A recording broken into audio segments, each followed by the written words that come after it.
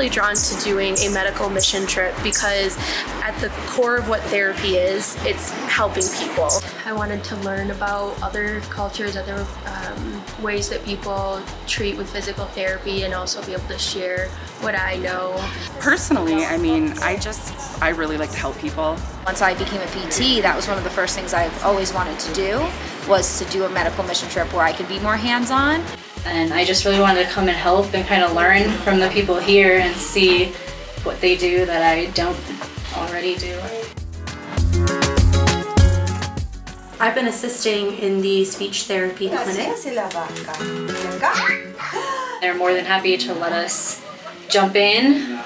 They have lots of questions for us, even the students, like what we do in the United States, so about therapy we use.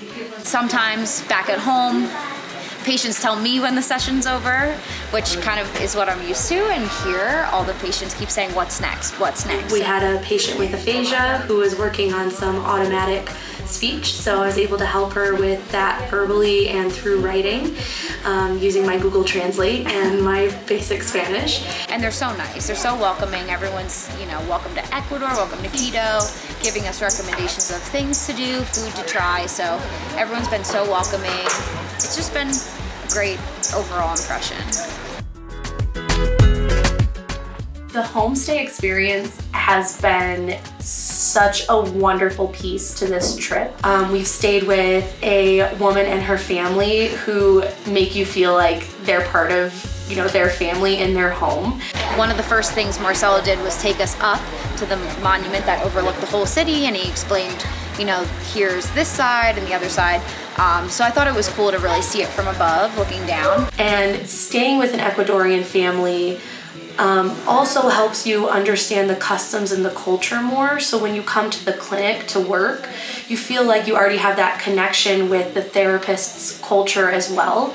And it just helps create a really good relationship between the Ecuadorian therapists and the American therapists.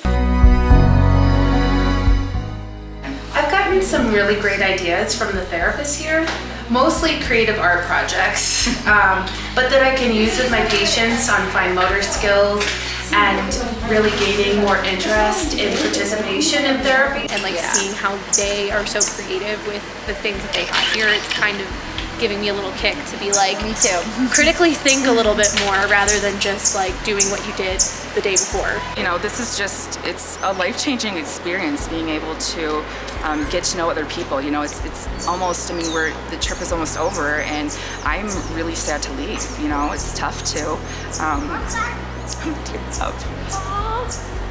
I've definitely learned a lot. I have some materials to bring back with me that I plan on using. I just can't plug this enough. This has been eye-opening, and you know, it's just something I think that everybody should do. It definitely opens up your mind to a lot of different people, and just, yeah, being tolerant and helpful. And this trip was just, it was awesome.